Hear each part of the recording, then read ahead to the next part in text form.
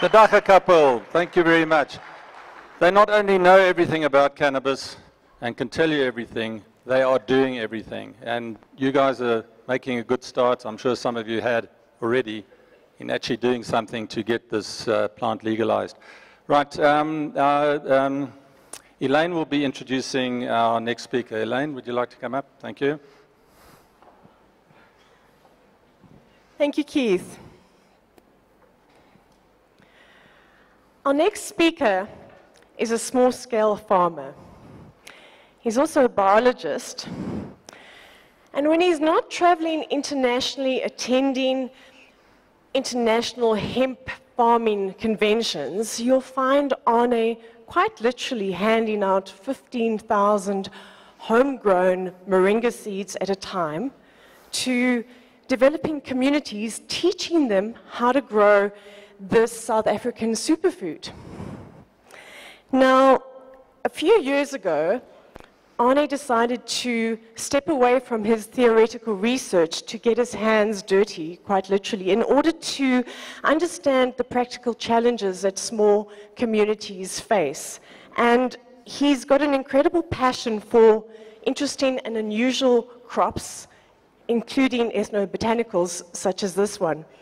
And to be honest, we couldn't think of anyone who's more spirited, passionate, and with such a superb, broad knowledge base of plants to share with you his incredible knowledge in order to introduce this plant to you this morning. So I'd like you to please join me in welcoming Arne Verhoef with his topic, Meet the Plant. Thank you.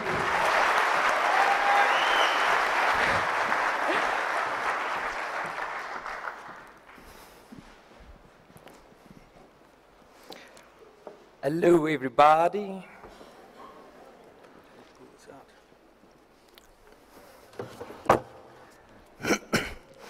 The morning hasn't started and I'm already getting high.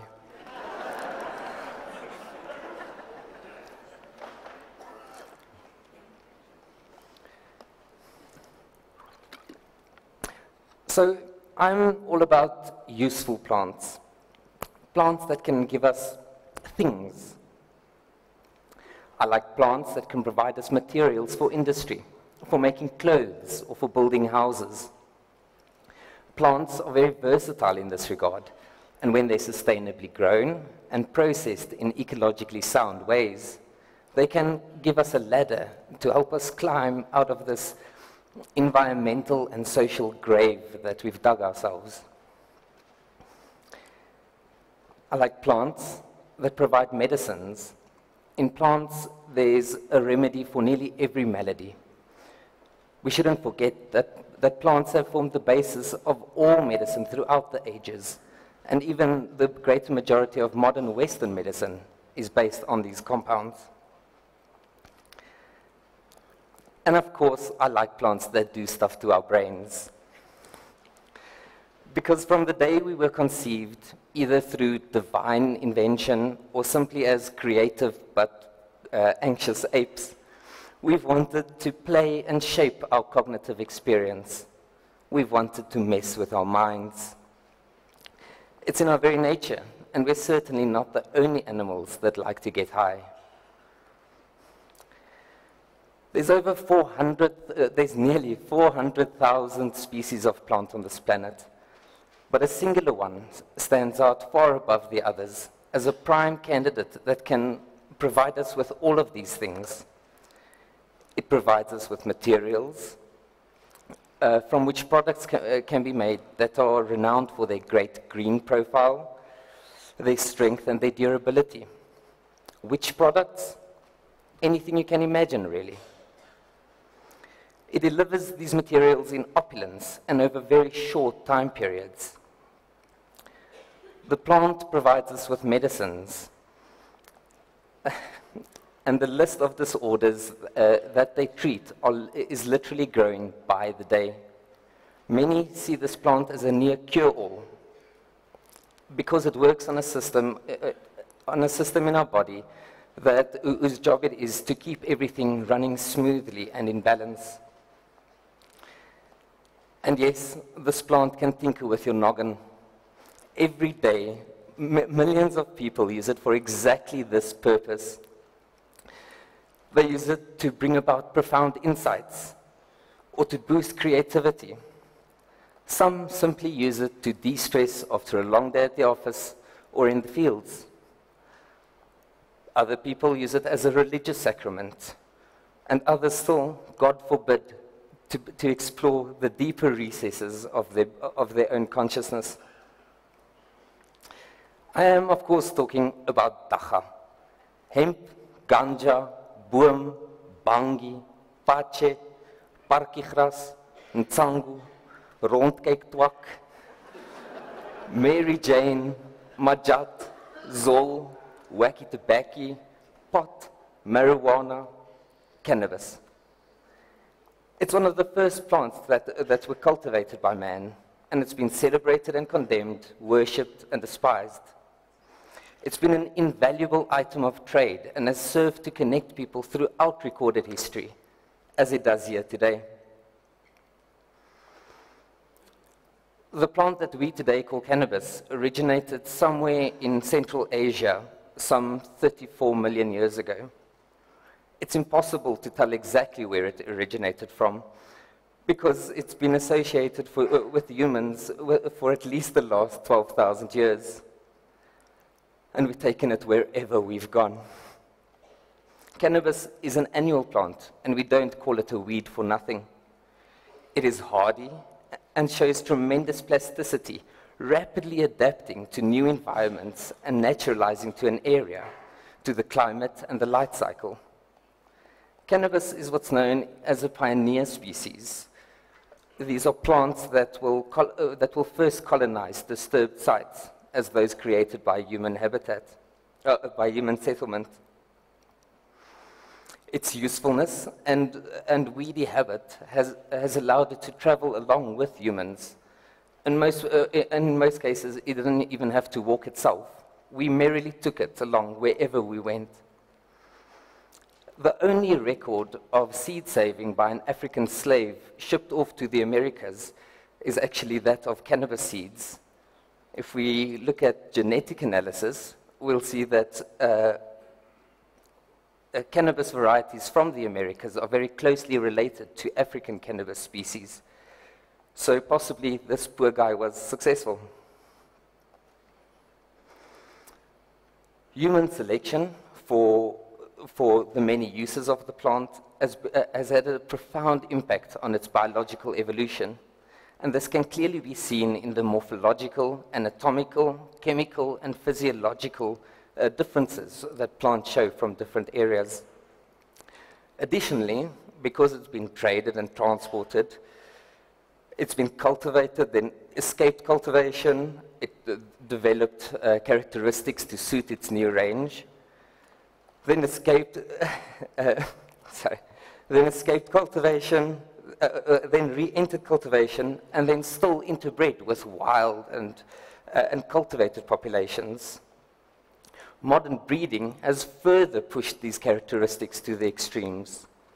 A whole continuum of expression therefore exists, and this is clearly visible in the massive variation this one plant shows.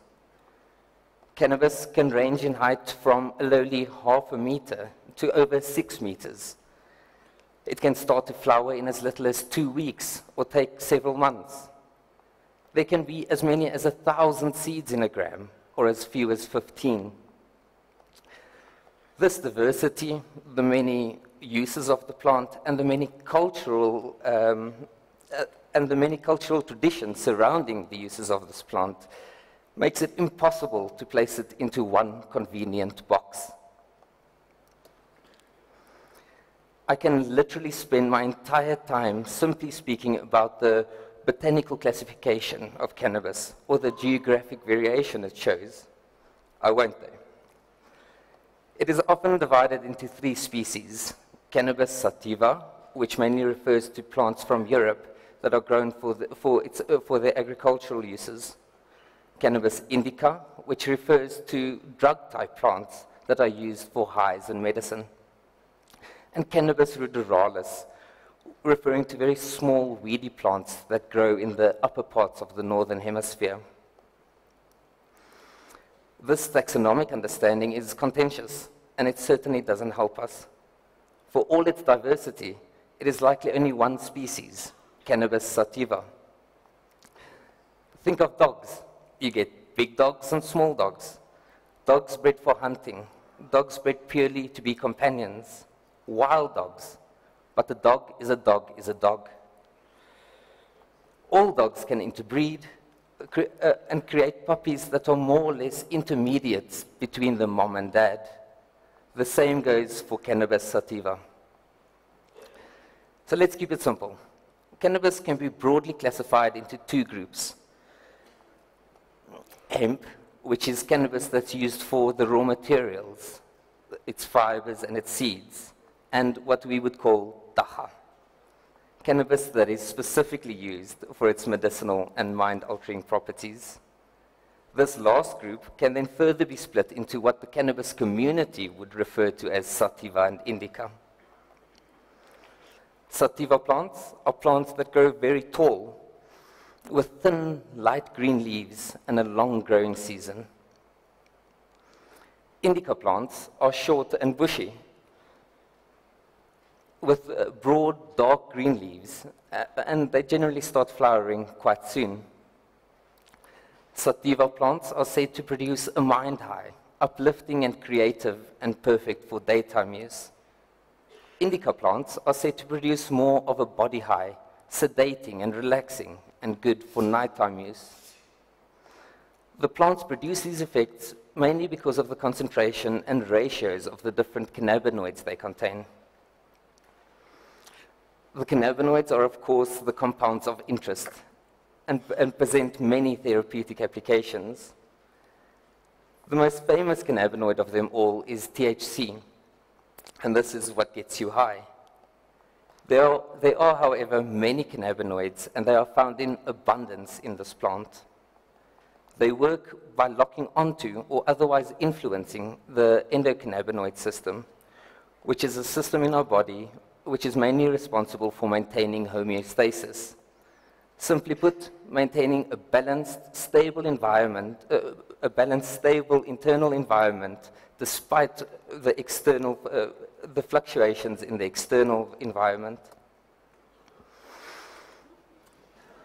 The endocannabinoid system has been fundamental to the evolution of all mammals, like Flipper, and us. Many would argue that similarly, cannabis has played an essential role in human evolution. It certainly played an essential role in human civilization. The plant was first harvested for its fibers and its seeds. The stem was used in many of the very first technologies that essentially got us to where we are today. Think rope, cloth, and paper. The seeds are really good brain food in the form of protein-rich seeds that are also high in essential fatty acids and other key nutrients. Still to this day, agricultural cannabis, or industrial hemp, is used for its high-strength fibers, the woody core, and the nutritious seeds. Hemp can actually be used to refer to many types of cannabis, but today often has a legal definition that generally limits the THC content. This means that hemp cannot get you high.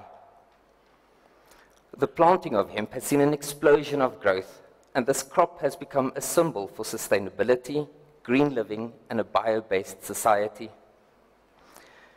This year, Europe has seen record harvests, while Canada is going from strength to strength.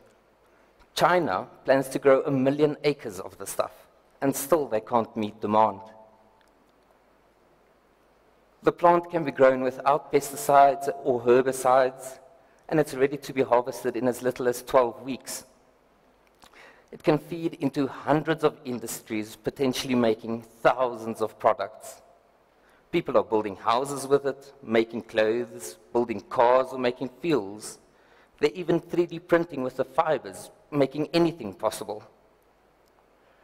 Of course, the eager harvesting for these materials by ancient people inevitably led to them discovering its medicinal and mind-altering properties too. Cannabis gets you high. Everybody knows this. Some people love it. Others don't like the feeling at all. Others still, busybodies who've never tried it in their lives, take it upon themselves to tell other people, hey, you're not allowed to feel that. It's hard to explain exactly what it feels like to be high. Creativity is often stimulated, and it can bring about new perspectives or new ways of thinking about things. The high is greatly dependent on the setting and the situation, as well as the quantity and the kind of weed that you are ingesting. It's nothing to be scared of. Though cannabis can be used to reduce anxiety, in some people it can also bring about anxiety, especially amongst novice users. Other not so nice side effects include an increased heart rate or cotton mouth, where your mouth gets really, really dry. It will not turn you into Justin Bieber.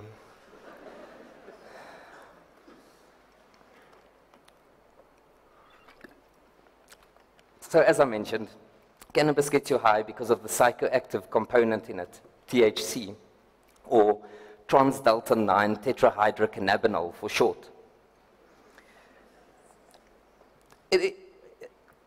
It is one of the cannabinoids, a class of terpenophenolic compounds.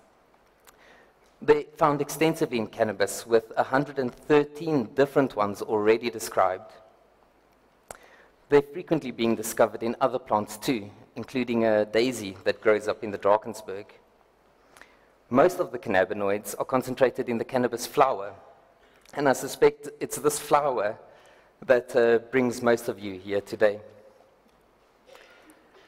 Cannabis comes from the Greek word cannubis, which in turn comes from the ancient Sumerian word kanubi, meaning a cane of two. It gets this name because Dagga is dioecious, meaning that different sexes occur on different plants. Male plants with male flowers and female plants with female flowers. There's also monoecious plants, hermaphrodites with both sexes on them, but I'm not going to go into that today. The male plants tend to flower earlier than the female plants and can easily be identified by their little balls. They're chock-a-block full of pollen, with a single flower able to contain over 350,000 pollen grains and potentially hundreds of flowers on a single plant. It's no wonder then that when they did a pollen count in Durban, they found that cannabis pollen comprised about 20% of all the pollen in the air. Good job, Durban. Now, bees love collecting pollen from cannabis, from male plants. I suspect it's to get a good buzz going.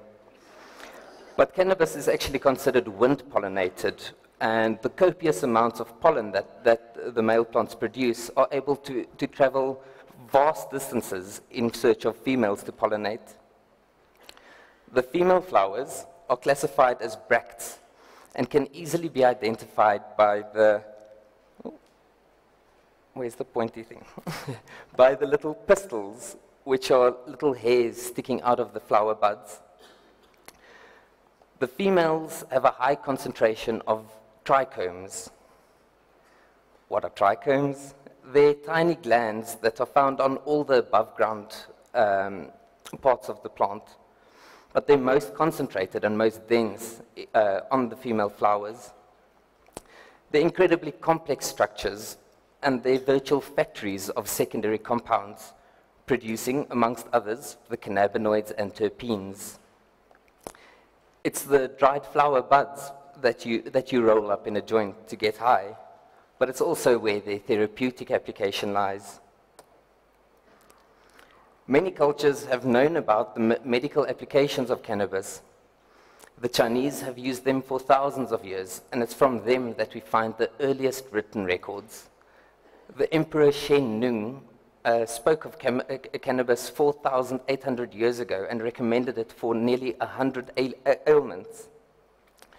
Fast forward to the 2nd century, and we find the first written records for the use of anesthetic for surgery. And this was cannabis flowers ground up and mixed with wine.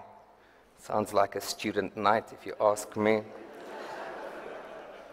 They could certainly remove a kidney without me noticing after some of those parties.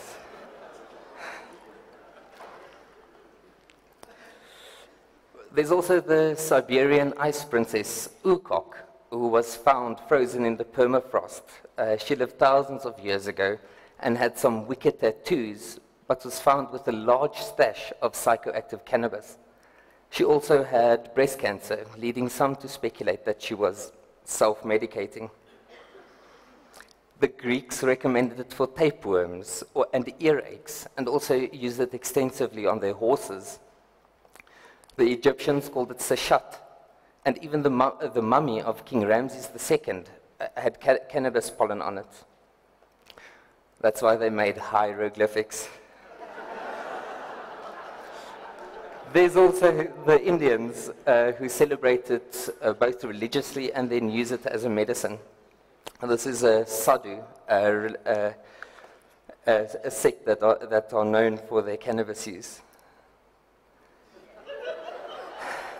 Victorian society got wind of the benefits of Indian hemp after an Irish physician, William O'Shaughnessy, introduced it to Britain.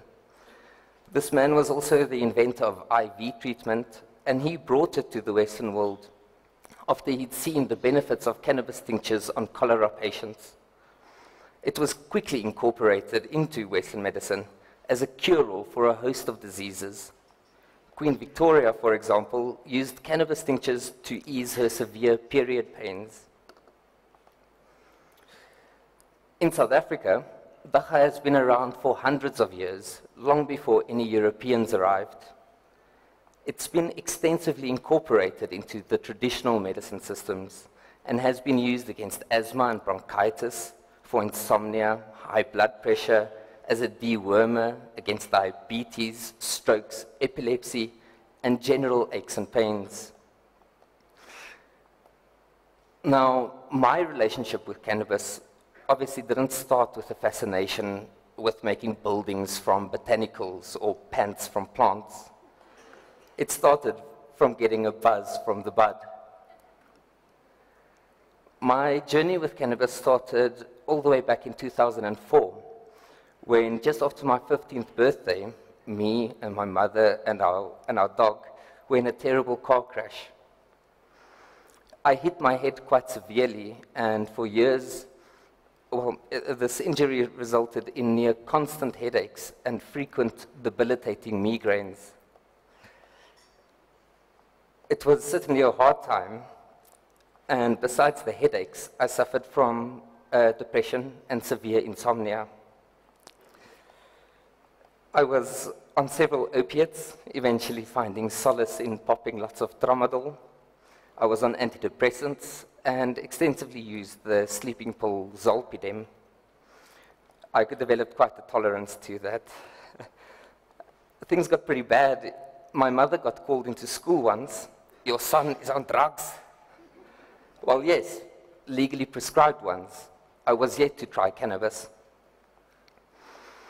After school, I moved to Holland, and when in Rome, you make fun of the Pope. Of course I smoked Dagga. It's Holland. My favorite was, and still is, some high-quality Nepalese hashish. Very soon after moving there, I stopped taking my sleeping pills, not struggling to sleep. I stopped taking any pain medication, not trying to dose away any headaches. And I was feeling a lot better about life and quit taking the antidepressants. I just want to add that that's my first cannabis plant, and I would hate you to go away here today to think cannabis made me choose that hairstyle. I had bad hairstyles long before cannabis use. After all these years of trauma and suffering, this drug fiend gave me back my life. I certainly think it saved my life, both from myself and my physical pain and existential angst.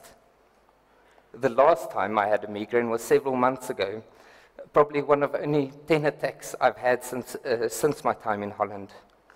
I self-medicated. All cannabis use is therapeutic, even if the user, like in my case, might not realize it. Its use as a medicine has walked a long way, however, and today we know more than ever about how cannabinoids can be used to treat a whole range of disorders. The two main cannabinoids I'd like to highlight are, of course, THC and CBD. THC is the most praised cannabinoid, and dried flower buds can contain anything from 0.1% in industrial hemp plants to over 30% in modern strains of marijuana. It is apparent that it has immense healing powers with pain-killing, appetite-stimulating, antimicrobial, and anti-tumor effects, to name but a few. The next is CBD, or cannabidiol. It's the second most common cannabinoid, and my personal favorite. CBD has been found to have potent anti-inflammatory effects. It's a painkiller and also shows anti-tumor effects. It's neuroprotective and antipsychotic, while helping against things like seizures, anxiety, nausea, and even schizophrenia. This compound also reduces the psychoactivity of THC, mitigating some of the more intense effects. Other cannabinoids worth mentioning are cannabigerol, which is the building block of both THC and CBD. This cannabinoid is praised for its help in inducing sleep, as well as its apparent effect in inhibiting cancer cell growth. It's a potent antifungal and antibacterial, and a potential antidepressant. Then there's THCV, which is a cannabinoid found nearly exclusively in southern African varieties of cannabis. Unlike THC, which gives you the munchies and stimulates appetite, THCV instead suppresses hunger. It also promotes bone growth, for example, and is showing great promise in treating epilepsy. When THC is subjected to UV light or left to age, it slowly breaks down into CBN, cannabinol, which has only moderate psychoactive effects, but pronounced sedative effects. It has other effects as well, and is a potent antimicrobial, showing activity even against nasties like MRSA. Remember what I said about CBD reducing the psychoactivity of THC? It is a fact that all cannabinoids work together, boosting, modifying, or reducing each other's mode of action in what is known as the entourage effect. This ability to work synergistically is a potent therapeutic tool. Ethan Russo and John McPartland famously stated that cannabis is not a silver bullet, it's a synergistic shotgun.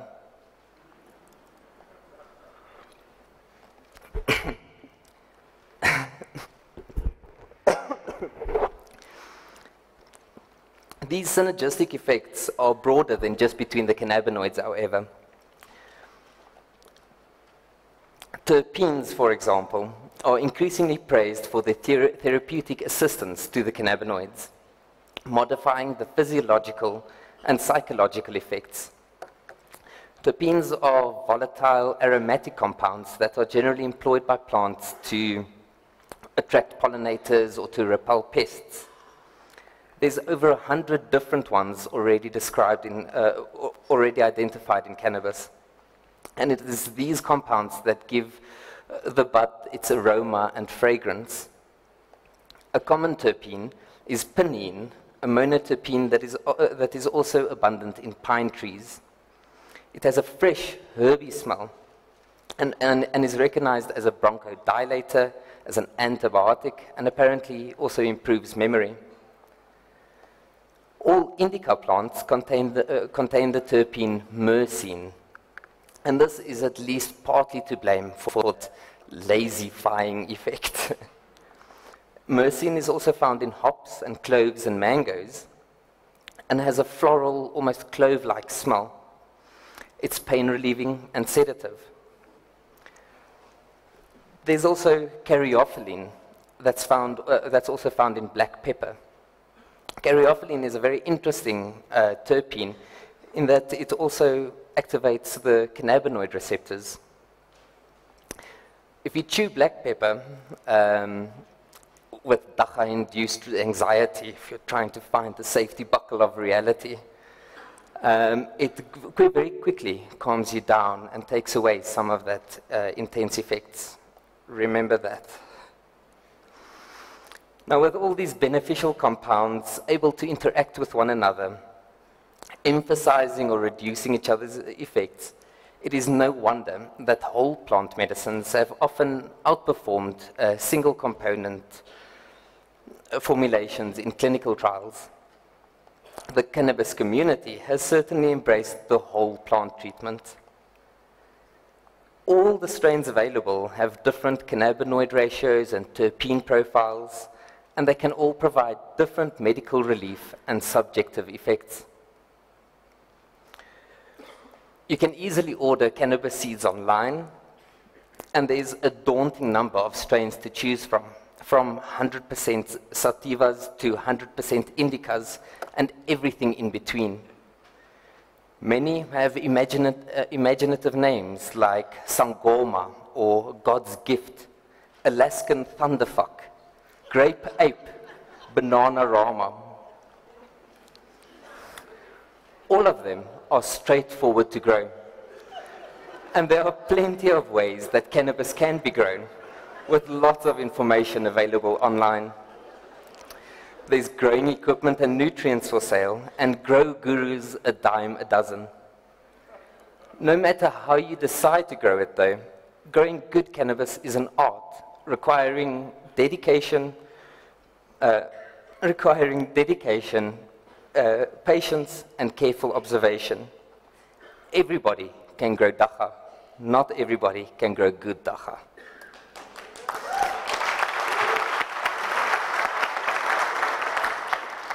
How do you use cannabis? The classic way is obviously smoking the dried bud, or indeed hashish, which is the trichome, separated and often compacted. They're considered the traditional ways of getting your fix. For medical use, and sometimes recreational use too, extracts and tinctures are often used. Tinctures are cannabinoids that are dissolved in alcohol or other solvents. A popular way is also in oil-based tinctures using coconut oil or olive oil. I use marula oil or even butter. Various purified extracts are also available these days, and they range in potency from anything from 5% to nearly 100%. They are called dabs or honey, shatter, or BHO, amongst others. This is a piece of rosin. It's when you extract the resin using heat and pressure, and is a really nice technique because you don't have to use any potentially harmful solvents. Now, the renewed interest in cannabis as a medicine, especially amongst the general public, is arguably because of what we call Rick Simpson oil, or RSO.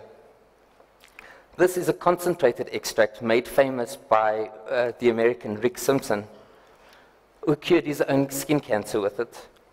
It is often referred to as FECO, or full extract cannabis oil, and can be made using various solvents. I would recommend an ethanol-based one, if this is the way you want to dose.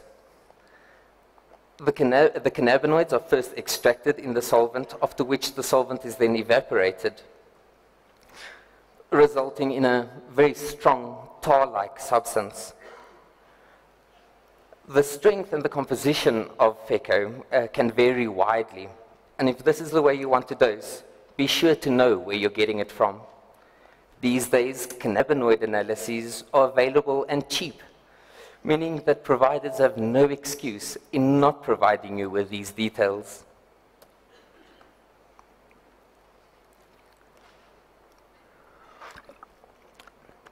These are just some of the ways that cannabis is available these days. And there's also a whole range of ways that you can actually consume it, depending on your preference or what you're trying to treat. It can be smoked in joints and blunts, pipes, chillums, shisha pipes, bongs, and bubblers. It may be vaporized in dab rigs and e-cigarettes. Smoking is a very effective way to get cannabinoids into your system, as it goes directly through the lungs into the brain, into the bloodstream, and gets taken directly to the brain. It has a really fast time of onset, meaning that it's an easy way to control the dose. The effects generally don't last very long and dissipate within an hour or two. When cannabinoids are taken orally, either in a medible or as an alcohol or oil tincture, the cannabinoids are first processed by the liver and can take a really long time to kick in, anything from 1 to 4 hours, and they can last up to 8 hours or more. But this can be very intense. You can eat cannabis in everything you can think of, from space cakes to gummy bears, cotton candy, or ice cream. Cannabinoids are also absorbed by the skin and can be delivered using lotions, creams, or oils. I am personally surprised at just how well cannabinoids can absorb through the skin. And this makes for an interesting targeted treatment for painful joints or muscles, for example. Now, cannabis extracts can also simply be taken in capsules, either down the throat or up as suppositories.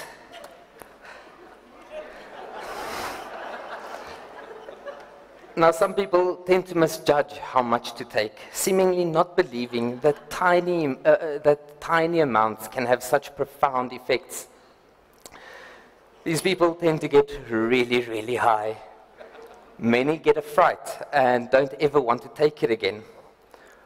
But they were silly. It is possible to take vast quantities of cannabinoids, but your body needs to build a tolerance. So start small and then work your way up from there. But don't worry too much. They are remarkably safe. The only record of overdose that I could find was a Brazilian man who got crushed to death by half a ton of weed he was carrying when he had a car accident. Clearly, too much cannabis for the human body. No matter how you decide to consume cannabis, dose Dagga, or medicate Majat, you may be sure that it will help your body in one way or another. Cannabis is leading the way to friendlier, more holistic medicine and a kinder, more sustainable society. Cannabis is just a plant, but it is so much more. It's one plant with 3 lives, providing materials, medicines, and mind alteration. This plant has played a critical role in all of human history. It's the most versatile plant on the planet and will help us define the 21st century. Thank you.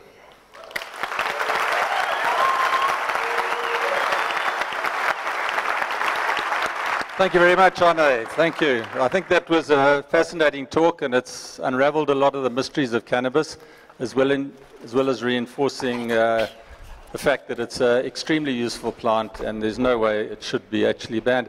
But what Arne forgot to tell you is that at the end of the day, when everyone else is at the bar, if you don't want to buy booze, he actually brought all his psychoactive plants up here. This is his arrangement, and he's going to have a tasting session of these plants later, so join in there. It's tea time, guys. I'm not sure how long we've got. What is it, 15 minutes?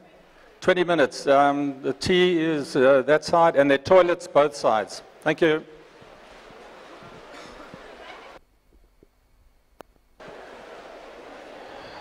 Yeah, we'll be starting again at 10 to 11. Yeah.